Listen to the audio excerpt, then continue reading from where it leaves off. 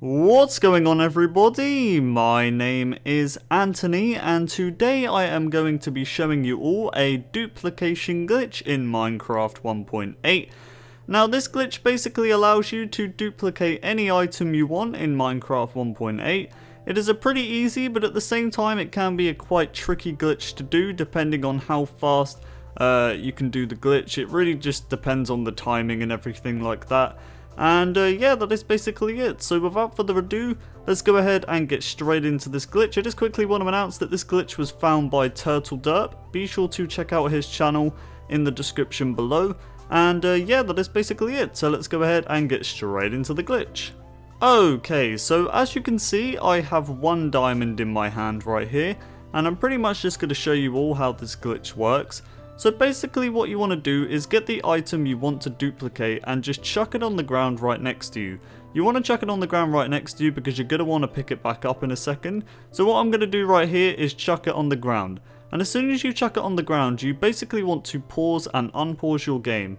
Alright, so I'm just going to show you guys how it works. So what you want to do is throw your item on the ground. And you just want to pause your game and unpause it. You want to keep pausing and unpausing your game really quickly like this. You just want to do it really rapidly.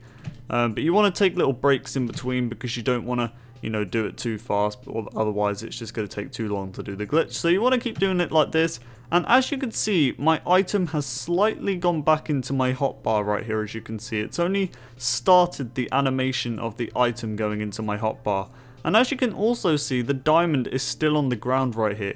Now, it really does depend on your timing. I might have done it a little bit too slowly, so it might not have duplicated. But to basically tell if you've duplicated or not, you basically just want to leave the game and join back. Once you join back, it will basically tell you if you've duplicated the item or not. And as you can see, I have duplicated the diamond right here. So now I have 2 diamonds.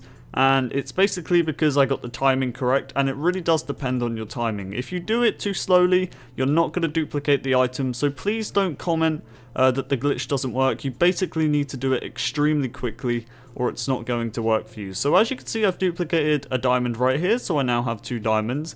And yeah, that is basically it. So that's pretty much how you do the glitch, everybody. Thank you so much for watching. I really hope this has helped you out. Be sure to check out TurtleDerp below, as he is the founder of the glitch.